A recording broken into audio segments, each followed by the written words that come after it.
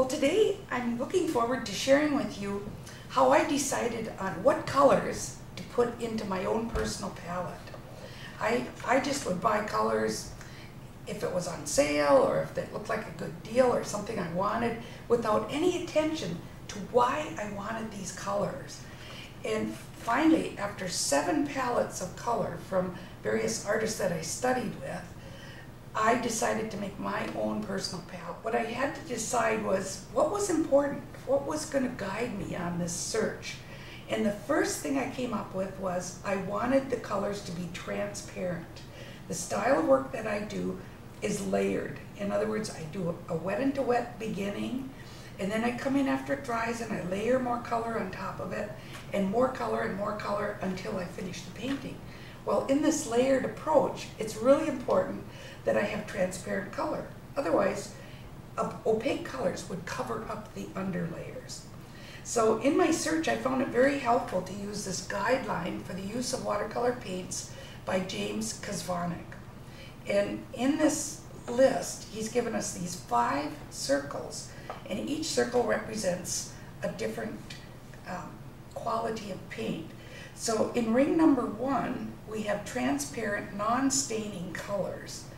And of those colors, I chose Aurolian Yellow, Cobalt Blue, and Permanent Rose.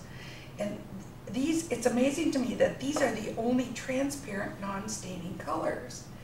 And another quality I was really looking forward to was to choose colors that were non-staining, so that if I change my mind about a color, I can lift it out again.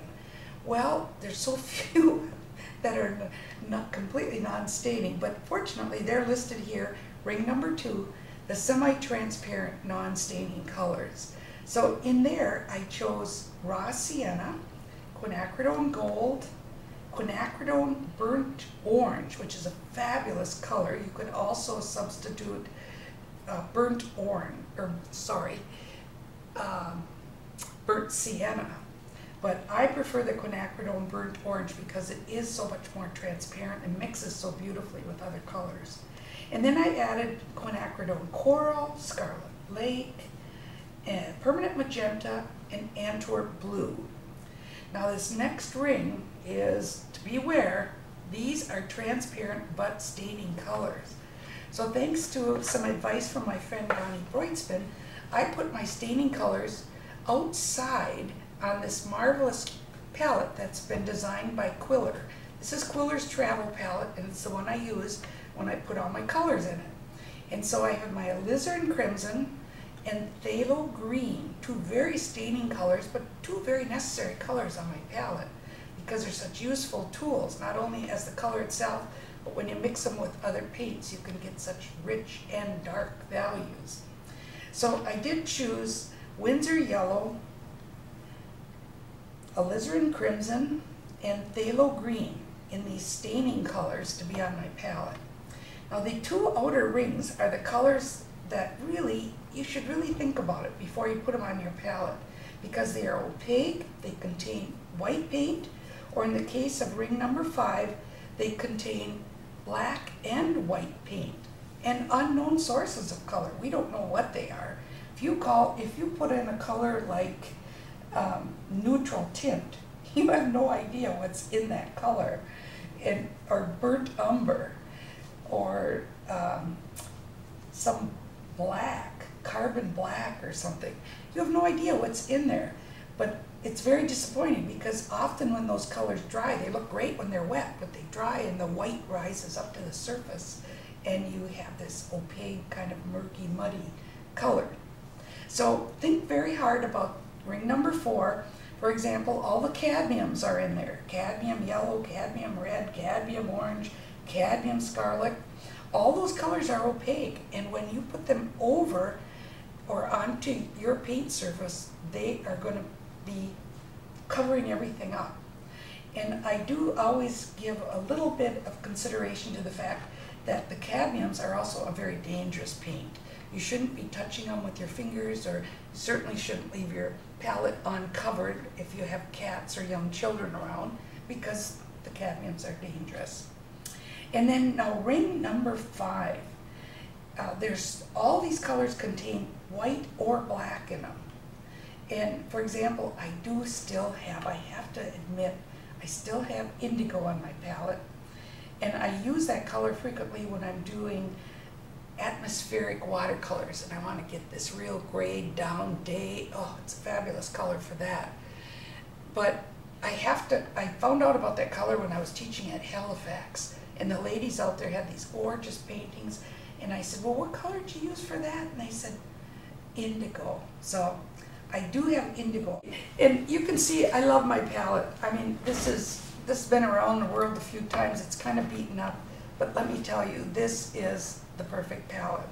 So now we offer my colors all set up for you in the Quiller palette, and we not only label them so you know what colors you're working with, we also do this wonderful trick. You're going to love this.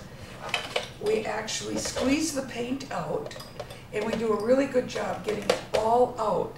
And we take a full 15 ounce, or not ounce, but millimeter tube, squeeze it into 2 palettes. So this is half of a 15 millimeter tube. And here's the cool thing that Jonathan came up with. Simply by using a paper clip that he's pulled out, we can mix colors that tend to separate. For example, one of the worst colors to separate is Ross Sienna. And look at this, with just a minute, you've got it all nicely mixed and nicely flattened out. And then any colors that don't go all the way to the edge, you just give them a little push around, and there it is. Here's another one, Aeolian, no, this is Windsor Yellow, and that one's pretty good.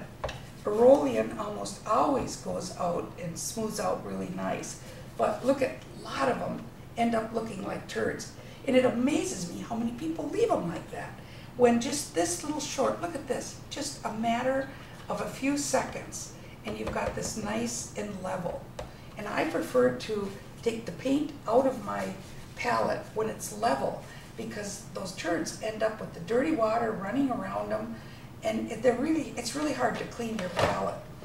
Now, with a palette looking this dirty, I've been on the road for 5 weeks.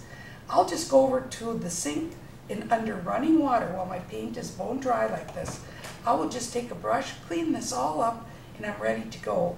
And I'll just come in and fill these level again with all fresh paint over clean paint. So I know it looks really bad right now, but that's one of my duties today, come back and clean that up. So I just wanted to tell you that we have a great offer for you. If you want to purchase my palette, we have 2 palettes to offer you. One is this Quiller palette that has all my colors in it, and this would, including the palette, sells for $160, and we're going to offer that for $145.